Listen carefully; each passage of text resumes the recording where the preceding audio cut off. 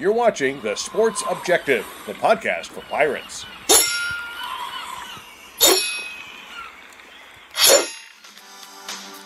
You're listening to Absolute Empowerment with Coach Jeff Connors on The Sports Objective. Join Coach C, a USA Strength and Conditioning Hall of Famer, every Monday night as he and a variety of guests, including former players, former and current coaches, pastors, and others will discuss relevant issues in coaching today's athlete, with the goal of equipping the athlete and those coaching them with the physical, mental, and spiritual armor necessary to live their best life. Here's Coach Connors. Welcome to Absolute Empowerment. I'm Coach Jeff Connors. This segment will feature Coach Boo Schexnayder, longtime Division I track coach, majoring in jumpers, vaulters, and combined events. He has trained 19 NCAA champions, 70 All-Americans, has had multiple coaching stints at LSU, also served as chair of the Coaching Education Committee for the USTF CCA. I have been very fortunate to host Boo as a clinician and enjoy his hospitality on a visit to Louisiana to learn from him and also experience crawfish at its finest. Boo, welcome to the show. Well, thank you, man. I'm really happy to be here. Well, Boo, you know, I was in collegiate strength and conditioning for over 3 decades, and counting my high school experience, somewhere around 40 years. And I will tell you that you are the most impressive coach that I've ever been around with regard to speed and also among other things that you have knowledge of. So I'm very privileged to have you in the show. And we're going to zero in on the optimum training program for skilled position football players at a high level, collegiate and professional level. And, you know, that being said, let's go directly to the off-season training program for DBs, receivers, quarterbacks, running backs, and I'm also going to include linebackers because that linebacker position has changed over the years where those guys have to have a lot more mobility. And they're more like 230, 235 as opposed to what they used to be, 240, 250. And, you know, we want to optimize power and relevant speed specific to those positions, knowing we have somewhere between 7 to 9 weeks in 2 separate training cycles in the off season. But I want you first to tell me some major considerations as to where we direct our energy as coaches. And also I'm going to add to that right now, to start with, how does the body become more explosive and what is the potential for muscle fiber to change, that plasticity issue relevant to the type of training that we incorporate. So I've mentioned a whole lot of things right there, and I'm going to let you go ahead with it. Well, yeah, well, I think anytime that you start to address a problem, the first thing is what exactly are we trying to accomplish? You know, so we want to get this kid ready to play football, and particularly the skills position. So what do we have to do? The first thing, obviously, is they have to be ready specifically for the sport, you know, and that's an important thing. However, sometimes there are traps that you can fall into, and the traps that we often fall into, I think, are failure to just advance this person as an athlete. Sometimes we worry so much about the specifics of the sport that we fail to genuinely improve their speed and power levels over the course of the 4 years or whatever it is that you might have them. So raising the ceiling ultimately is a major concern. Specific fitness at that point in time is another concern. And another key factor is what are we doing in order to load tissues, meaning that's part of specific conditioning.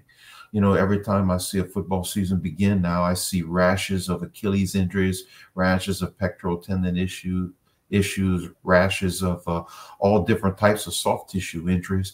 And it just seems that culturally now we always question the load, but we ought to be, to some extent, questioning the preparation in that regard. So that being said, all of this has to be done in regards, in a way that respects fast twitch fibers. You know, we do have fast twitch capabilities. All of us that are in these sports do have inherently some fast twitch capability, and we have to respect that, meaning that there are certain ways of training athletes that go about assassinating fast twitch fibers. I'm afraid, you know, I made this comment from time to time that a lot of collegiate programs now, it seems like we're taking 4.3 and 4.4 guys and bringing them into the program, and we're turning out 4.5 and 4.6 guys. And in many ways, they're better players, but that raw speed, why we wanted them in the first place, seems to be somewhat neglected, or even gets worse in certain situations. So that being said, I think that it's important to get them into, I know you have short windows, but I think that it's important to compartmentalize, meaning that there are periods of time when you invest in true speed and power development. There are other times when fitness and the specific forms of fitness start to become more important because it's a little bit more urgent. And I think it's when you blur this compartmentalization is when you start to see programs that are just ineffective, basically because you're trying to do all things at the same time. And I don't know that that's truly possible at a very high level.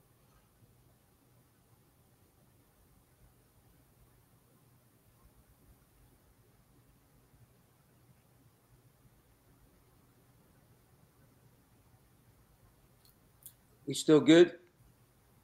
Yep. Mm-hmm. Okay. Wait for some guidance there. Okay. Those are 3 or 4 powerful something happened questions all at once. If you want to discuss specifics, just lead me on. Yeah, I thought something happened to us technically. Okay. I thought the internet might have froze there for a second or something. Yeah, that's what I was thinking. Mm-hmm. Well, yeah, what I want to try to do is, you know, look specifically at what we would do in the weekly schedule. And so, you know, we've talked about this before a little bit. So can you talk a little bit about a 3-day program for these skilled athletes in the off season and what you might incorporate into training on those 3 days? And I know we've also talked about many times, you've talked to me about those other 2 days with regard to recovery in relationship to producing moderate lactate levels. And so can you get into that a little bit? Well, what I try to do is I basically break, anytime I'm training any kind of athlete and you know, are setting up programs in my consulting work or whatever the case may be, I typically look at 3 types of days. You know, I mean, basically we have neural days where we are really focused on speed power types of issues, you know, high in neuromuscular demand. And then we have days that aren't high in neuromuscular demand. So when I look at the days of neuromuscular demand, typically they're one of 2. You know, either we're trying to stimulate the nervous system in preparation for some type of really high level quality training, or we're training at a very high level. So when I set training up over a few days, what I typically will do is I'll begin with some type of speed power type of day that's geared basically towards stimulating the nervous system for higher levels of response. It improves rate coding capabilities, recruitment capabilities short term. Then I like to come back the second day, and the second day is a genuine high intensity speed power type of session.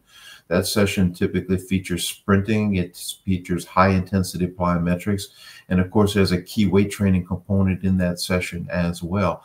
And it's basically about achieving intensity in that particular on that particular day. You know, this type of day is the day when we genuinely raise the ceiling, so to speak, on an athlete's athleticism. It's an opportunity for us to also load tissues at a very high level. If the levels of tissue load are high in that situation, then it means that we're going to be more resilient to injury and such. And then typically the third day is when we start to look at metabolic types of things. You know, in these situations and most days, what I'm looking for on that third day is some type of training. Typically it's circuit training that's going to produce moderate, high to moderate levels of lactate. And by producing this lactate, we stimulate growth hormone responses, and then the athletes actually recover faster than they would had you not done anything at all. So it's stim, it's train, and it's restoration. And the interesting thing, Jeff, and the thing you've kind of alluded to is that as I get deeper and deeper into my career, I'm starting to realize that the line between fitness training and restoration training is a very, very blurry line. If you have an athlete and you put that athlete in an anaerobic or glycolytic training situation, what we find is the growth hormone responses as a result of that lactate. So many of the things that my athletes kind of don't like and find to be maybe the toughest are often the things that help them to feel the best. That's what endocrine science basically is telling us. So you know, I kind of have, as my, you know, I used to look at fitness training and restoration training as two very different things, and that just isn't the case anymore. I've looked at, you know, when you look at good training programs across the world and different people and how they do them, just about every restoration program has lactate as at its foundation. Even the people I've found that claim they're doing aerobic work, which I kind of disagree with, when you start to look at it and you start to do blood draws, you start to find that, yes, there is some lactate that's being produced in those situations. So that being said, that would be the feature of that third day. You know, you have to hit moderate lactate levels. Now, when you cross over into extremely high levels of glycolytic fitness, then things start to change a little bit. I'm talking about the really, really difficult fitness-based types of workouts. When you cross over into those zones, then the acidity starts to become so high that we get some interference at the neuromuscular junction. And then the next thing we know, the speed work we're trying to do doesn't really take root. So that's the reason why, and the rationale for the compartmentalization that I was discussing earlier. I think that it's important to understand that, because in many programs I visited, coaches are so worried about fitness at the highest levels throughout the entire year that they kind of put a ceiling on their ability to achieve improvements in speed, achieve improvements in power output. And because of that, you know, these athletes don't really reach their potential. So that being said, that's why I try to have coaches understand that, you know, it is important to invest a certain part of that 9 weeks or 8 weeks or whatever you have, or in some situations, possibly even all of it, into genuine athleticism improvements, genuine speed improvements, power improvements, strength improvements. And keep in mind that, you know, because you're activating and improving the nervous system's ability to activate muscle tissue, you're also producing a more fruitful ground for skill development as well. To this day, I'm convinced that a lot of drop passes and fumbles and turnovers and things of that nature are because of indiscriminate use of these types of training and such. And if we can do things just a little bit better and compartmentalize things just a little bit better, then that's not a big deal. You know, I find solace in the fact all the time that when you look at aerobic versus anaerobic adaptations, glycolytic adaptations, they're very different. You know, aerobic adaptations, you know, aren't really of our concern, frankly, in this particular sport, but they're fairly permanent. You know, you're building mitochondria, you're building capillaries and so forth. And it takes a long time. On the other hand, though, the glycolytic adaptations, the ones that we are concerned with in this sport, and you know, these guys have to run a lot, particularly people like DBs and receivers and so forth. The glycolytic fitness is important, but those glycolytic adaptations are chemical, not structural, and chemical adaptations take place much quicker. So I don't see the need to spend long extended training phases in this. It seems like you can produce these levels of fitness fairly quickly. So that being said, that's why every time, you know, the athletes come out of season or out of spring training and whatever, I try to advise strength coaches to go into something like this, to go into something where you really try to advance these athletes athletically. And then, you know, if it's important to you toward the end of those cycles, then start to introduce some fitness. And then if, you know, you can, in best case scenarios, training camp is the best place to do this, not the time leading up to training camp. Right. You mentioned rate coding. Can you just expand on that a little bit? Because I know that that's really important to you. Yeah, it is. And I base a lot of what I do on what I'm thinking is going on as far as rate coding is concerned. You know, when the nervous system stimulates muscle tissue, it sends an electrical impulse. It's not totally unlike the electric current that runs in the wires in your house. However, the way the human body operates, it doesn't send a steady electrical signal. It sends pulses. And when this electrical signal is sent to the muscle tissue, these pulses, these electrical pulses, result in the muscle being stimulated, but in between the pulses, the muscle relaxes. So what we see is with really good athletes, they're capable of sending more electrical pulses in a second than a poor athlete can. So that way, if you're a great athlete and you're capable of sending hundreds of electrical pulses in a second, that means there's very little relaxation time available to the muscle during that time. If we're not capable of doing that, we have lots of relaxation time available to the muscle. So my point is that the muscle gives the appearance of being stronger. We get the appearance of being faster, not because the muscle has changed, but because the muscle is stimulated at a higher rate. So ultimately, that's what we're trying to train, is the ability to stimulate muscle tissue at higher rates. And that type of training doesn't result from anything we do fitness-wise. It only results from the genuine things we do that are fast and explosive in our training.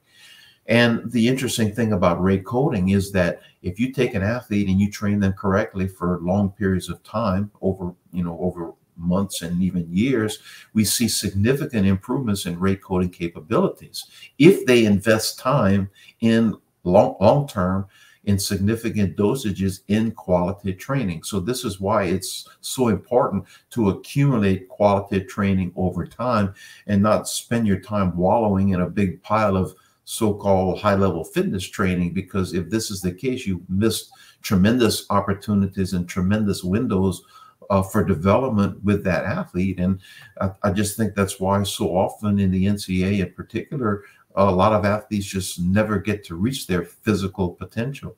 You know, if you pay close attention, you see athletes that blow up in the NFL all the time that really didn't blow up in college. You know, if they're capable of hanging on and making a team, then suddenly things change dramatically for them, often for the better.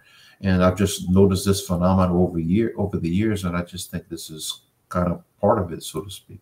So ultimately, that's what rate coding is. And I also believe strongly that if you have an athlete who's trained correctly for extended periods of time, and you take a day off or 2 days off, the rate coding capabilities plummet. So they fall off. Now, this isn't a large problem because they come back very quickly, meaning that once you start training again, once you resume training, maybe on a Monday after a weekend off, the rate coding capabilities by the end of Monday's session are back in place. But this is also why I think a lot of coaches will make the mistake of trying to do their true high-level speed work, high-level power work on that first day of a cycle after maybe an off day. Is the nervous system just isn't stimulated at a level sufficient to do that. And that's why I kind of set up those types of models where I prefer to do like a STEM type of day with some basic acceleration stuff, some light Olympics, basic plyometrics, things of that nature, and then come back the next day. And that's the day when we really, truly load from a speed development standpoint. Gotcha. So what you're saying is like a Monday might be a medium intensity day? In the speed power world, correct. Okay. Right. So, for example, maybe Monday we do short accelerations. Maybe on Monday we'll do med ball heaves or something like that. Doing something short, doing something explosive, doing something powerful that's not long in duration, so to speak. Yeah. And then maybe you do some light Olympic lifts, something along that line. Working basic power. Like around 60% or so for really fast bars, and then maybe you come back the next day. And that next day is when you really get after it with max velocity work. High intensity plyometrics could possibly be placed on this day. And then maybe this is the day when you get in and really get after it on the squats or, press or whatever the case may be. And then, of course, the third day would be the fitness / restoration based kind of day. And again, that day would be the day that would be begin more with a restoration theme, but you might start to slant it a little bit more toward fitness toward the very end of your 8-9 week cycle, whatever that may be. Yeah, and I've also heard you talk many times about after you do your dynamic warm-up, going straight to your sprint work first, because it's the most valuable thing you can do with regard to providing tension to the muscle and connective tissue, and then having some other positive affects even your lifting program from that particular premise. Can you hit on that a little bit? Yeah, sure. It's very important to understand that your your speed development program, along with your plyometrics, they kind of go hand in hand. That's where you load tissues, and that's the tension that you were just discussing.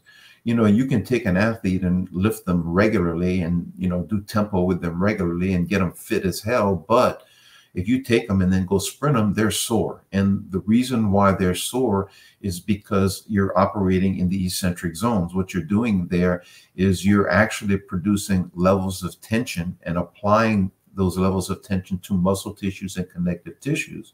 And because they're sore, what that's telling you is that the levels of tension that you're actually achieving in your sprint and plyometric program, as far as the tissues are concerned, are much higher than they are in the weight training program. So this is why I always say two things. First of all, if you don't have a really high quality linear speed and plyometric program to go along with your weight training program, it doesn't matter how well your weight training program operates. It's not operating at peak efficiency by any means, because you need that tissue load and you need that neural stimulation in order to reach it. You know, this speed work reaches corners of strength development that you can't get to in the weight room. So for years and years, you know, we've always been drilled to think that if we get strong, we'll be fast and the strength levels will improve our speed levels. But what I've learned is that it's also just the opposite, meaning that you genuinely need types of speed-based training and power-based training in order to maximize strength improvements. So, for example, many coaches in weight training regimens, traditional weight training regimens, have answers. You know, when a kid starts to plateau, when a kid levels off or whatever, you know, they'll go to different types of loading or whatever the case may be. In my program, when I feel that a kid in the weight room is starting to plateau or we're kind of stuck in a spot, I just back off, do more speed work for the additional neural stimulation and the additional tissue load, and then come back to it. And that's what always moves things along. That's why my program, if you look at it, is fairly devoid of really complicated loading schemes in most of the strength-based lifts, is I just try to use neural stimulation as the thing that gets me through the tough times, instead of complicating loading. Not that there's anything wrong with that, but I just stand strongly by the statement that if you don't have a good speed development program to go with your strength development program, you don't have a good strength development program. Gotcha. Can you address, and I've heard several track coaches address this over the years, indiscriminate hypertrophy? Well, I always concern myself with hypertrophy from the standpoint that ultimately we reach a point of where body mass doesn't help us anymore. You know, if we look specifically at the sliding filament theory and how the muscle tissue operates, we find that force and velocity are generated independently. So if you look at inside, you know, the sarcomere, what's going on, the force of a contraction is related to the number of cross bridges that are cycling. Okay, so the number of cross bridges that are capable of attaching. But velocity has nothing to do with the number of cross bridges. Velocity has to do with the rate of cross bridge cycling, which, you know, which is related to myosin isoforms. And that's when we get into slow twitch and fast twitch and so forth. But my point being is that what this is telling us is that if we build more muscle mass, yes, we get more cross bridges and more cross bridges attached, and there's a potential there for more strength. But because of what happens at high speeds, when it's more difficult for these cross bridges to attach at high speeds, we see inefficiency at high speeds. So what this is telling us is that hypertrophy is beneficial to some extent as far as strength development is concerned, but only with the slower forms of strength. So hypertrophy in this regard, if we understand the biochemistry, if we understand the physics of the sliding filament theory, what we're saying is that hypertrophy is not going to help us at all as far as speed development, power development, and acquiring additional speed. So there does seem to come a time when, muscle mass just doesn't help anymore and might actually be a bit of a hindrance, no doubt, as far as speed development is concerned.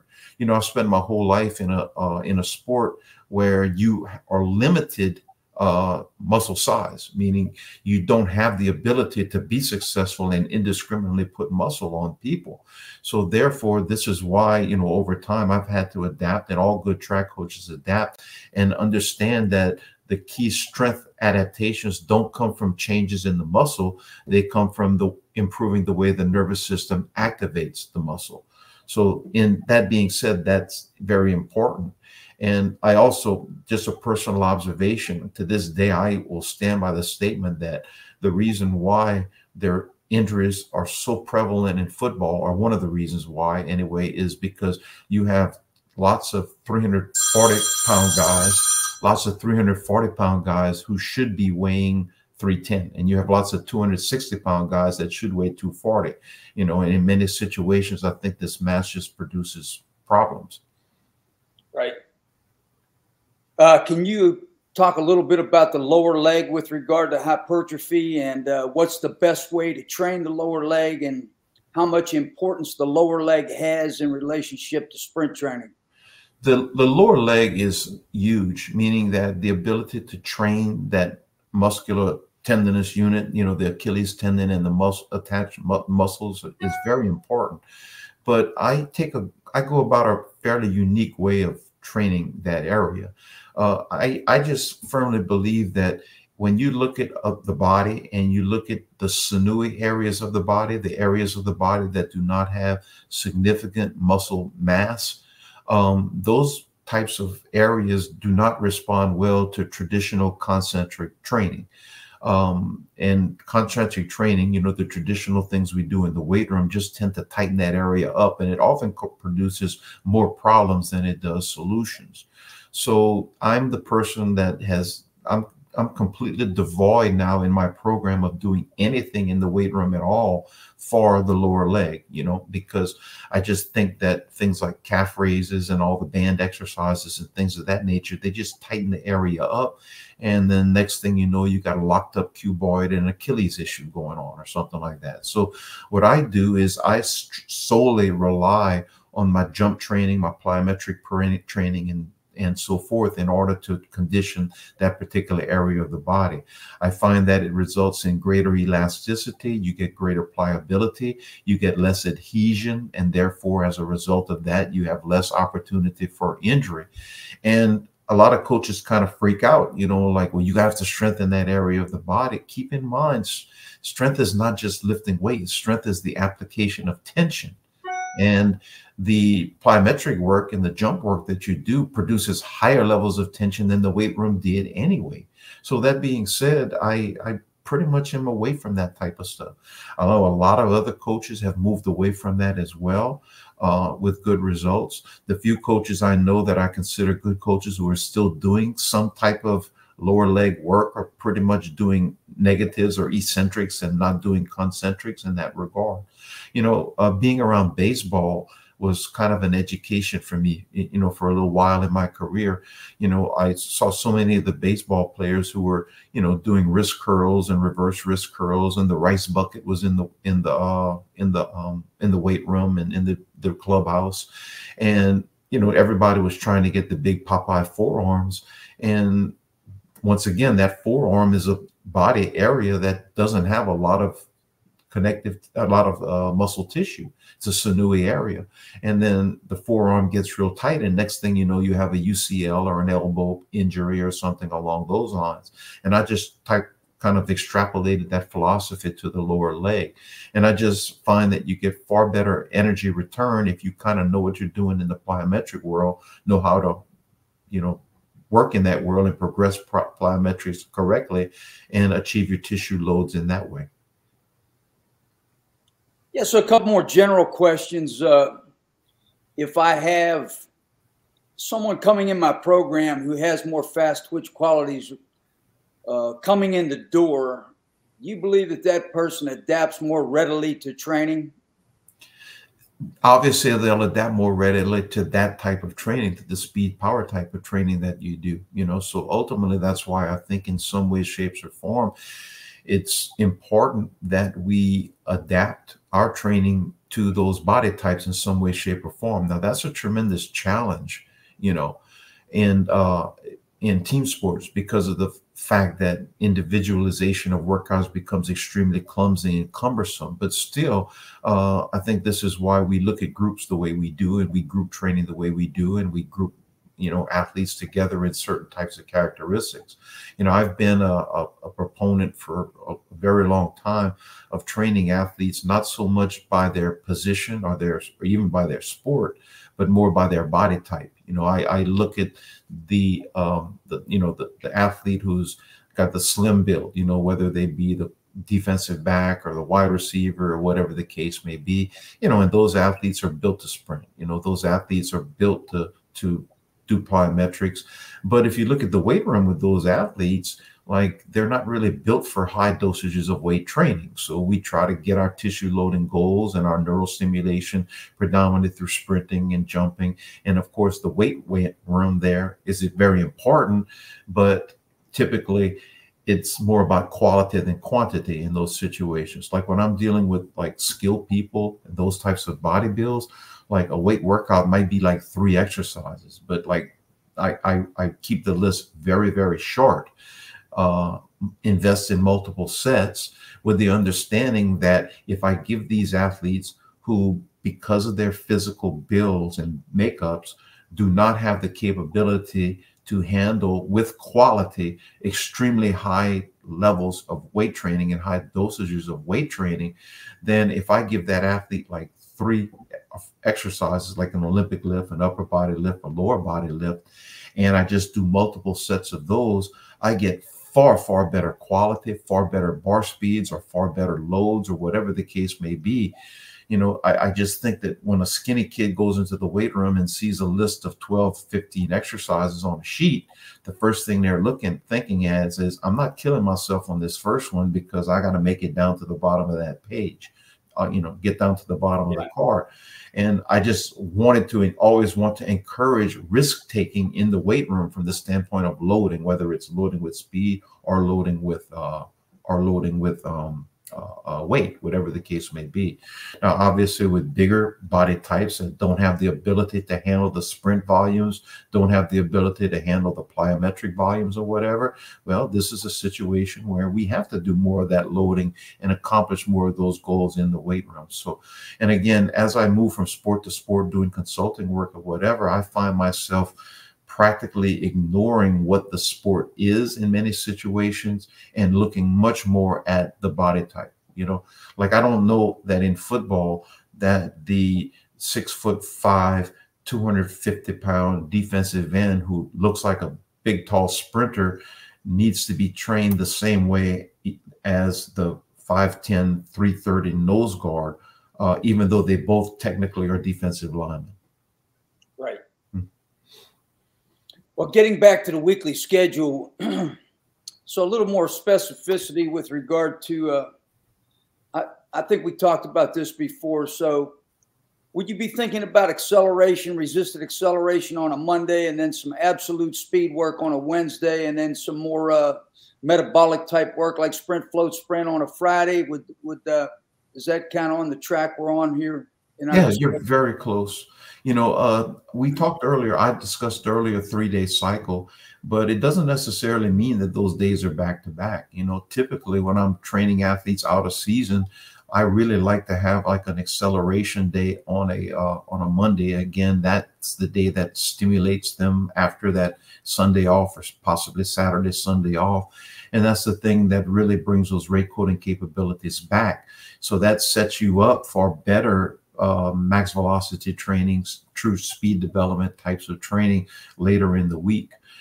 When I'm working with high level athletes, often I'll separate those days as far as Monday and Friday.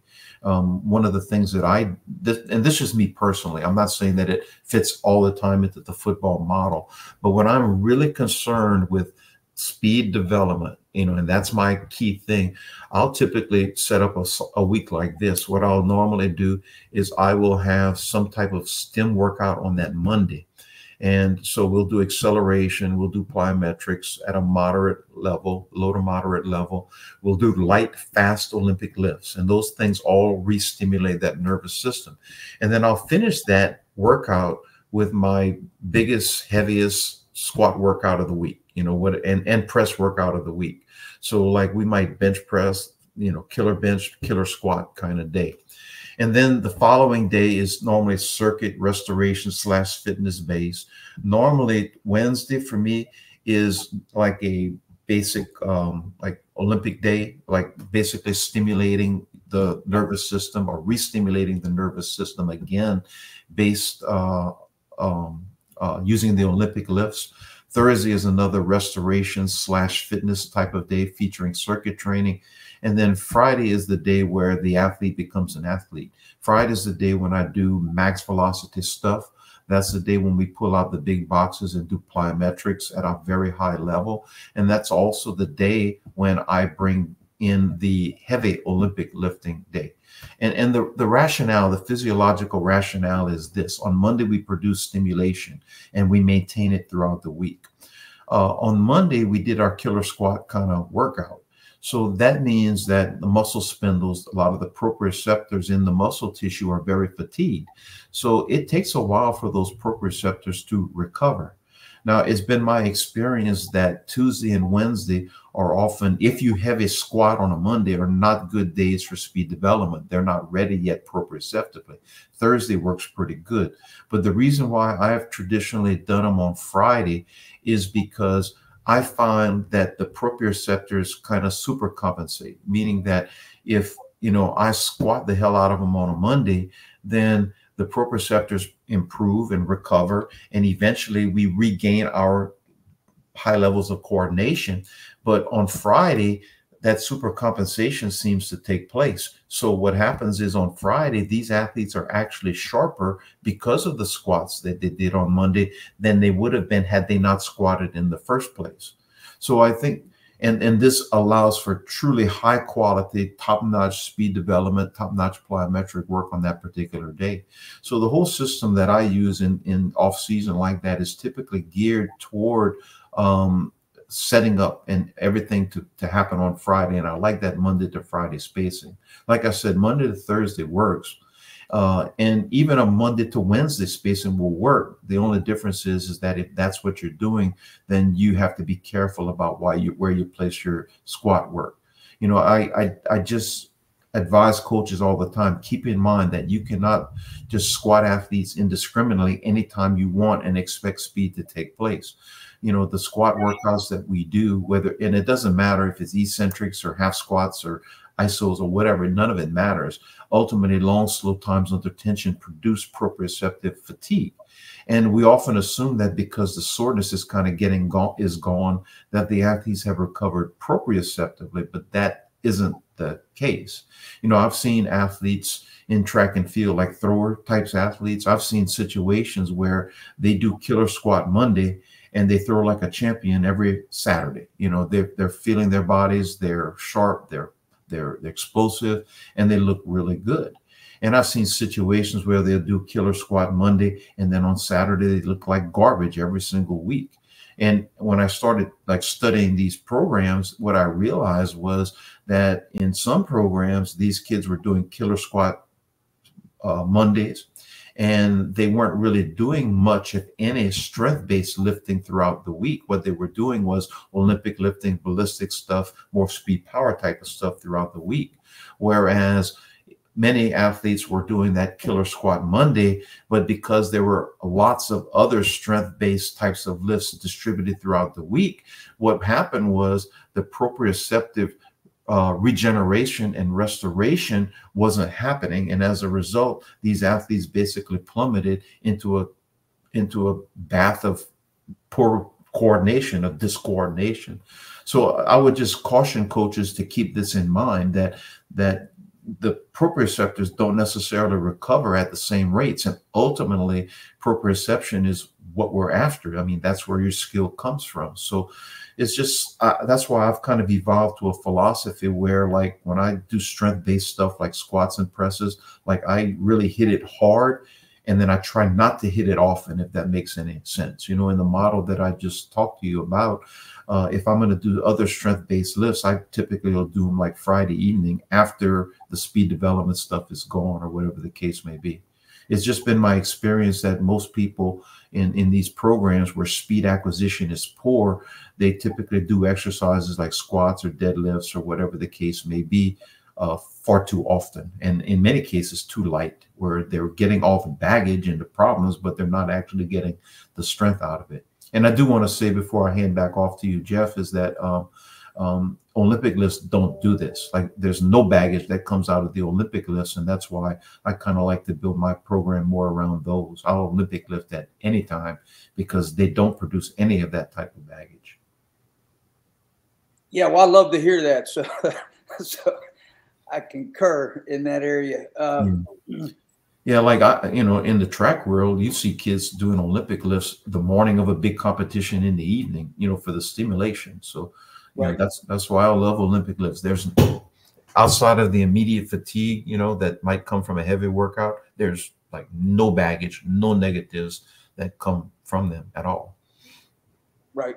Well, of course, we hear quite a bit, whoever we're listening to, as far as speaking goes, about force application, and that started with me, back in like 1980 something, with Kevin McNair was the first person that I heard really address that. He was kind of the first speed guy for football. I think he ran track with Charlie Francis somewhere, but what I'd like to kind of get into a little bit is the posterior chain, because that's what everybody talks about so much. So during the course of the week, you're talking about what we're doing on Monday. So, and even from a unilateral standpoint, so looking at posterior chain exercise, unilateral work, what else would you incorporate and where do you put it? Just about every training philosophy you can find, I employ at some point in time in my training. When I look at posterior chain work, I know that a lot of people like to supplement posterior chain because of deficiencies there. But it's been my experience that if you are working full ranges of motion in high dosages, that very seldom is this a problem. I, like you, am old enough to have seen the whole circle. I remember back in the old days, everybody squatted deep, right? And then people got scared that it was bad for your knees, right?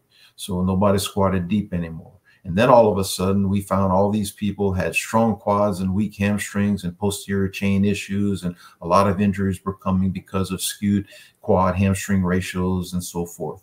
And then after all of that was over, they found out that the reason why we had posterior chain deficiencies was because we didn't squat deep. So it all came back to it. So I really don't supplement posterior chain work, to be honest with you, for any reason. But like I said, my default squat is like a deep subparallel squat. I'm not afraid to go down, even with the skinny people, get the damn broomstick and go down and get your ass, below parallel there. That's me.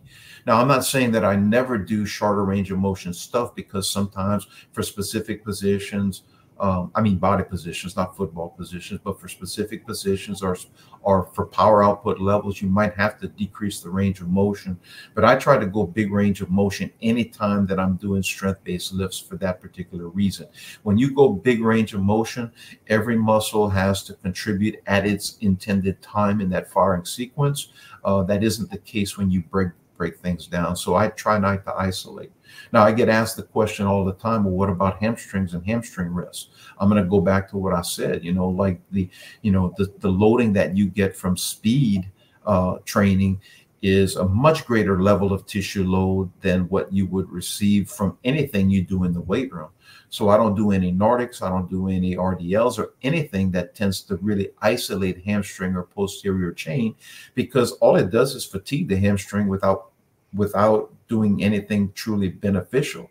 I'm not saying you're not getting tissue adaptations there, but what I am saying is that I've seen athletes who do Nordics regularly and go out, and when they sprint, they tear hamstrings on a regular basis because coaches fail to understand that the levels of tension in this sprint are higher than they are in the Nordics or whatever you're using.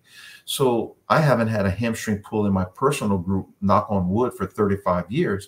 And I tell coaches all the time, it's for two reasons. It's because I know how to teach the mechanics, and, you know, and I get flexibility. I make sure mobility is present at all times. I never compromise mobility. But more importantly, it's because I sprint the athletes at all times throughout the entire year. I don't have phases of the year where we fail to sprint. So the hamstring is constantly conditioned for sprinting because of the fact that we do it all the time. If it's a risky time of year, we're sprinting short. If it's a training time of year, we might be sprinting slightly longer, but we're always sprinting. Now, as far as unilateral work is concerned, it's a very important piece of the puzzle because, you know, there are big unilateral components in lots of sports. You know, I spent most of my lifetime in a sport that is practically strictly unilateral, but I still and to some extent, I might endure criticism, but let me explain why.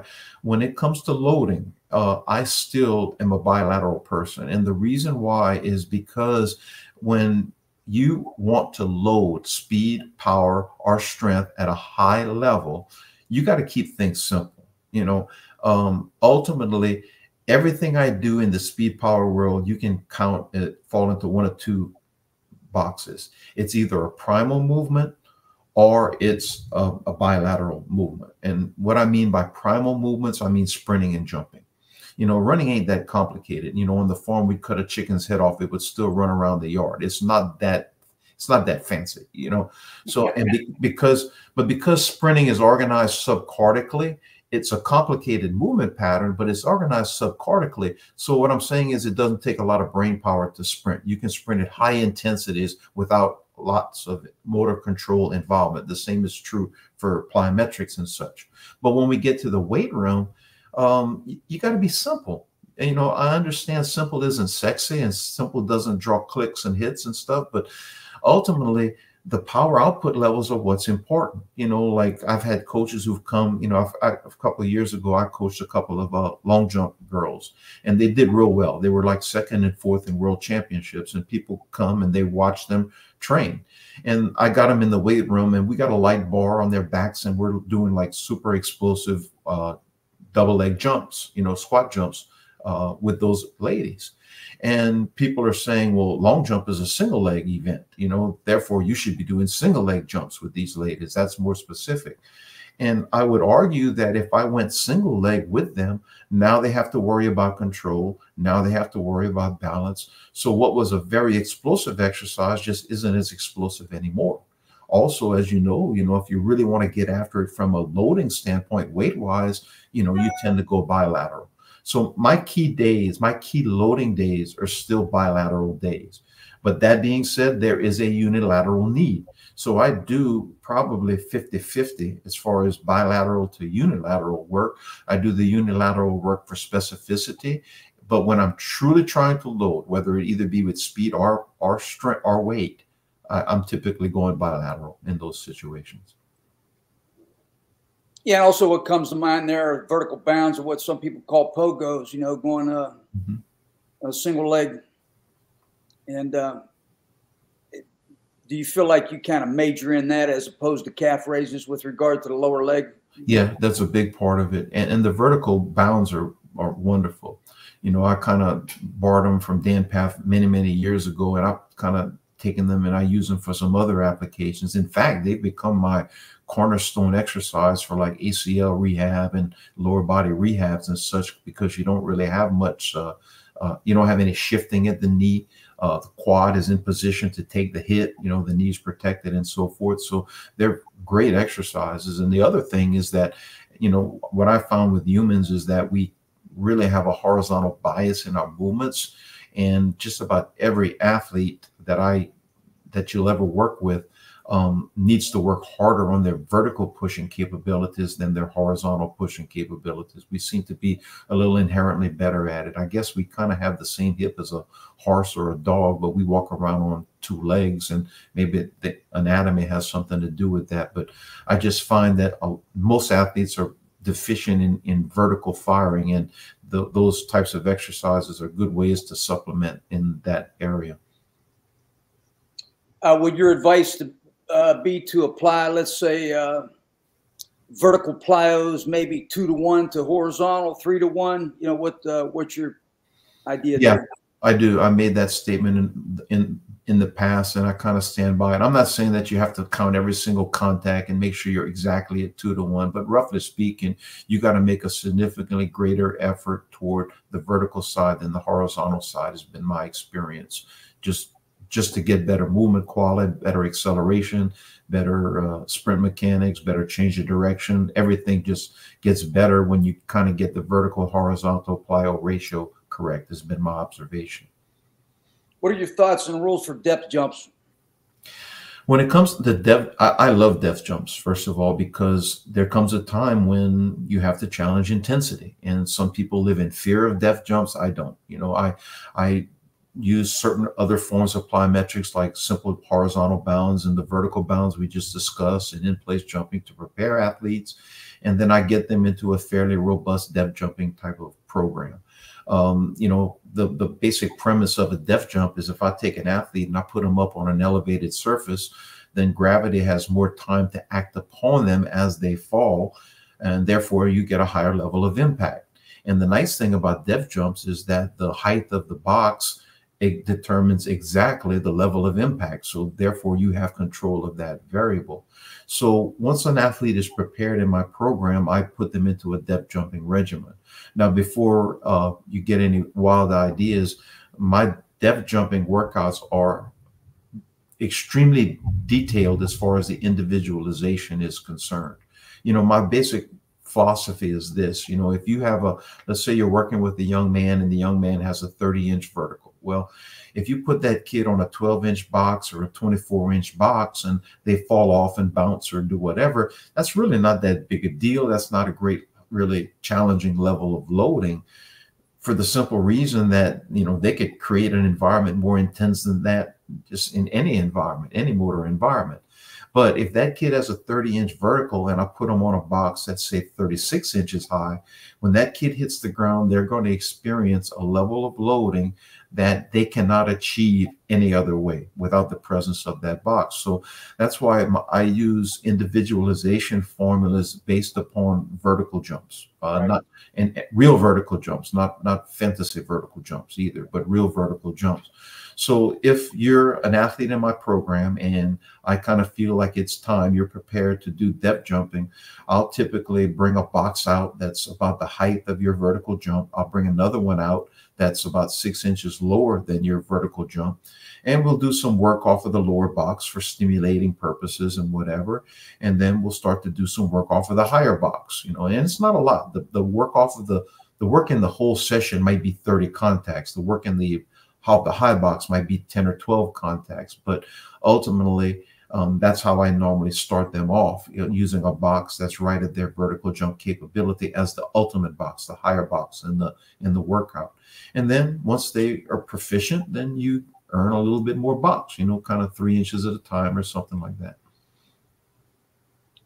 Well, I get into this topic with just about everybody I talk to who's a coach, the data collection process now, and readiness, force plates, you know, VBT training. You know, I'm really interested to hear what you think about VBT, and because there's so much of this going on right now. Yeah, well, you know, I came up like you did in an era where there was no technology. And now we have so much of it. And in some ways, I think that our coaching generation had an advantage, meaning that you had to figure out how to do things and you knew exactly what you wanted to measure. Now, with all due respect, you know, you have a commercial interest who's telling you what's important.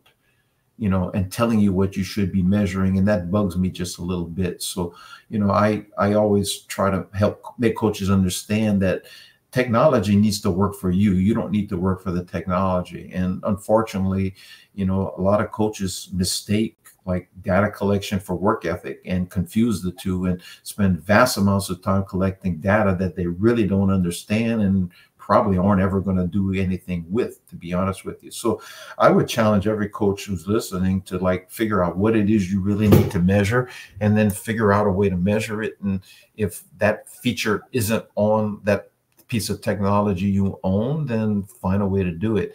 And if that piece of technology you own has many other features that you don't feel are important, then just doesn't mean you have to do those things, So that being said, and you can still train athletes successfully without technology. I've got a testing routine that I've been doing for years and years and years, and I just have stuck with it. And, it's interesting when I bring technology into the program to look for validation or confirmation or whatever the case may be, but I can't say it's changed what I do dramatically in any way, shape, or form.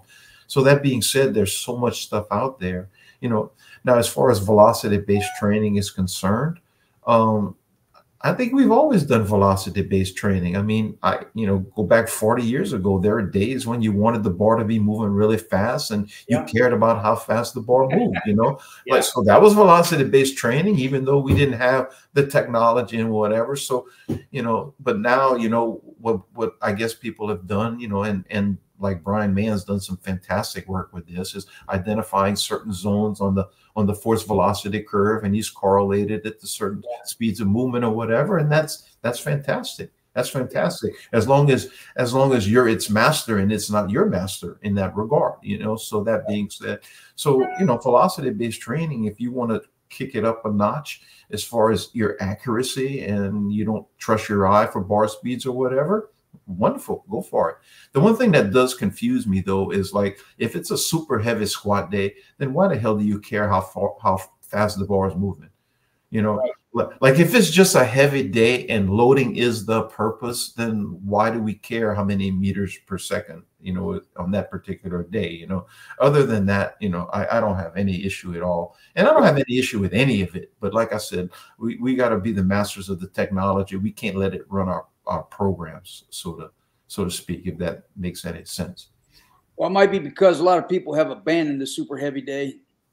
So it could be, but I still like it. I don't do it at all times of the year. I'm very indiscriminate about it. It's like once a week during specific prep period. But I feel confident that in it, I'm not afraid of it, because I feel like I do a good job of teaching the mechanics and the techniques of the lifts. And I also feel that you get some endocrine responses out of them that you may not get otherwise. People ask me all the time, you quit squatting, aren't you afraid to lose strength? No, because there's lots of ways to build strength. But if that's the case, why do you squat? And that's my answer to them typically, is I feel like I can get some of the proprioceptive supercompensation ideas going that I discussed earlier. But squat's the king of the exercises because of it moves the needle on endocrine responses more than anything else you do. So I guess that would be my answer. Yes, sir. Hey, I'm just going to hit one more thing and let you go. We've talked about this a few times, and I think there's some parallels here with football players and sprinters, is that when you get into the end season, you want to come off of heavy squats, go to ballistics, talk about the preservation of proprioception and elasticity and those types of things. Can you hit on that one time? Yeah, I'm a strong believer that with your small people, your skinny people, that type of, that the proprioception is precious. And so what I typically do is I just discontinue like squat work, deadlift work, even bench press work and things like that in season.